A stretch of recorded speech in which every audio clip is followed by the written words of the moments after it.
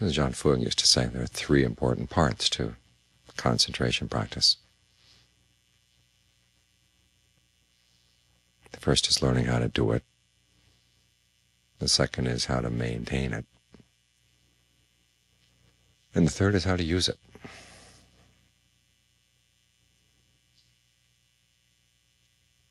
In the doing, it's a simple matter of bringing the mind to the breath. Or if you're going to use Buddho or the parts of the body, or any of the recollections, whatever your topic you've chosen, you try to bring the mind to the breath and then evaluate it. Is this a good place to stay?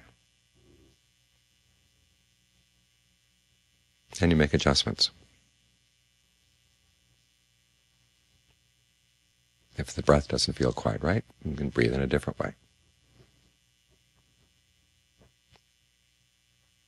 Or if you find that making the mind stay focused on a certain part of the body gives you a headache or gives a sense of discomfort, you can focus someplace else. There's no law that you have to stay at the nose, or that the breath can be felt only at the nose, because after all, the breath is the energy in the body. It's not just the air coming in and out. The air coming in and out, that's the effect of the breath. The actual breath is the movement of energy. You can feel it in the lungs, in the rib cage, in your back, in your shoulders.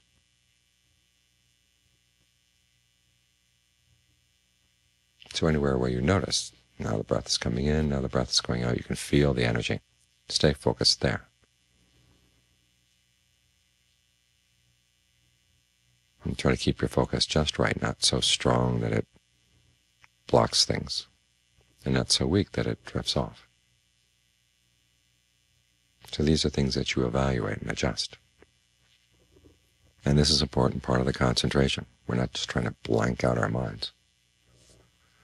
We're trying to use our powers of thought for a good purpose. To give the mind a place where it can settle down. And then once it's settled down, you don't want it to jump up and run to the refrigerator, or run off to the computer, or run outside. You want to train yourself to stay right here. That's the maintaining part. And here again, it requires some thought. Thoughts will come up, distractions will come up, and you have to learn how to see them just as that, as distractions, something you don't want to get involved with, something you don't want to have overcome the mind.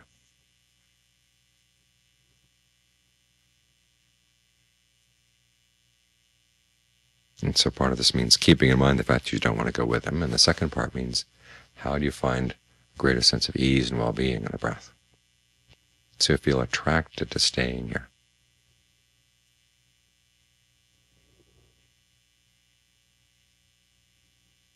Again, this requires using your powers of thought, observation, your sensitivity,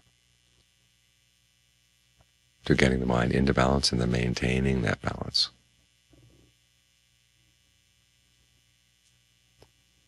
Now, some of the lessons you learn in the doing and the maintaining will come more to the forefront in the using. In other words, part of maintaining your concentration means seeing thoughts simply as events in the mind, without a lot of meaning. You may have a thought of your mother, a thought of your family, a thought of home. And instead of getting involved in all the meanings and narratives that go around those thoughts, you just simply say, okay, there's that thought. It's an event. It may have been triggered by who knows what. But learning to see it as an event is something that you have the choice to get involved with or not get involved with. That's a necessary skill in the maintaining. And then in the using, you start developing that skill even more. So you begin to realize this thought that came from who knows where, you're going to find out where, what triggered it, how the mind gets involved in these thoughts. What are the stages of a thought developing, and then you're deciding to explore, what is this little potential here? What could it be? What's a thought about? And to what extent does the thought actually have a predetermined concept or predetermined meaning or a topic? And to what extent you just go ahead and decide, well, the thing I want to really think about right now is X, and you go with it, and you turn this thought into a thought about X. That's one of the things you want to see, because you want to see the arbitrariness of all this. We're attached to our thoughts because they have meaning, they have their uses. Giving meaning to these little impulses that go to the brain. That's an important part of functioning in the world. But we have to see how that functioning is not always good, not always skillful.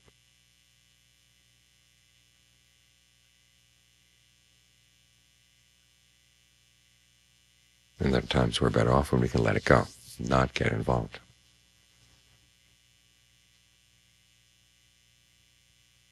And so you want to have the skill to learn how to turn these things off and really understand them. So when you really need them, you can turn them on. When you don't need them, you can turn them off. As the Buddha said, when you master thoughts, you think the thoughts you really need and want to think, and you don't think the thoughts you don't want to. Most of us are subject to whatever comes up. As the Buddha says, we start thinking and then it turns into objectification. There's the I in there that's doing the thinking.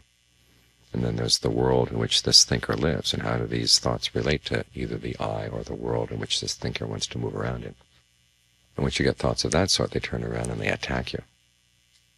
They overwhelm you.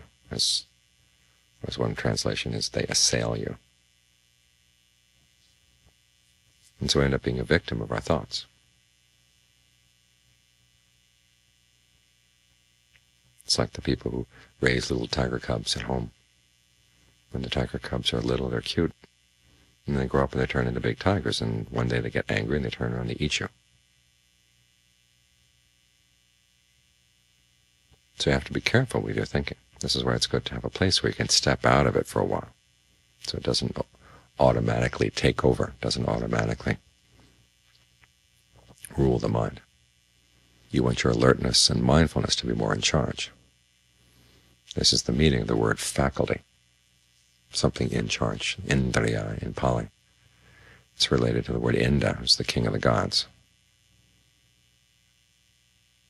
the dominant god. And you want to turn mindfulness and alertness into dominant factors in the mind, so that they're in charge rather than just whatever arbitrary thought or arbitrary desire comes popping up.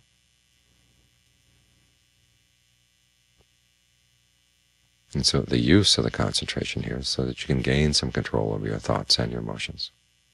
You can step back from them. There's a thought of boredom. There's a thought of distress. There's a thought of depression. You can step back from these thoughts so you don't have to be ruled by them.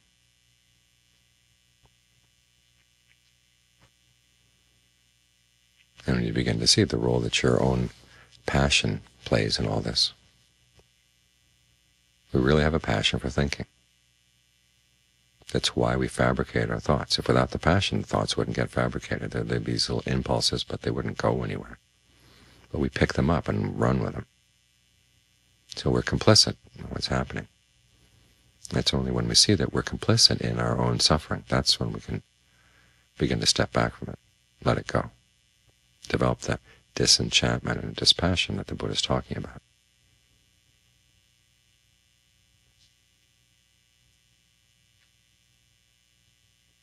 So when disturbing thoughts come up and move in, you've got your raw material for the concentration, for the development of concentration, the uses of concentration. In the beginning, it's just a matter of learning how to fend them off, give them quick karate chops so they don't come in and take up a lot of time in your meditation. So you do have the time to develop a foundation. Then if the foundation starts to crumble, it's usually because you've gotten complacent. It's going well, things are fine, sit back, relax, and it all just falls apart. So the maintaining is an important skill.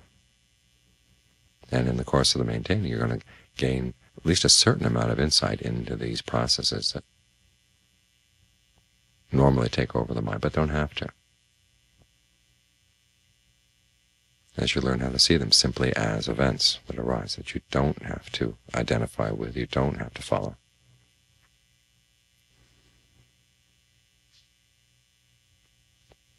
Then as your powers of concentration get better, this line of thought is going to become more and more useful and go deeper and deeper into understanding the well springs of these thoughts, where they come from, why you go for them, until they lose their appeal.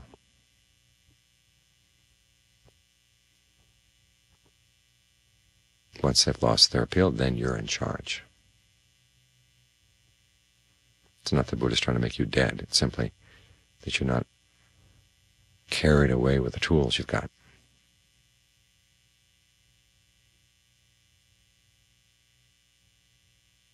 You realize that you've got tiger cubs and you've got to be careful around them.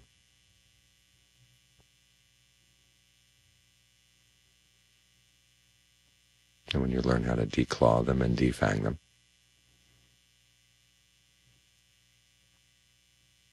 then you're safe.